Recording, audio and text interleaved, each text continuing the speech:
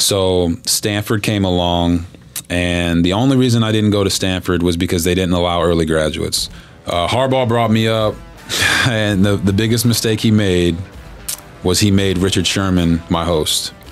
Not because I don't like Sherm. Sherm was awesome. He was a great host. We had a blast. Sherm was a wide receiver. Andrew Luck was committed to Stanford at the time. So I just put 2 and 2 together, and I'm like, well, why would he bring me in and not make a quarterback my host? Yeah.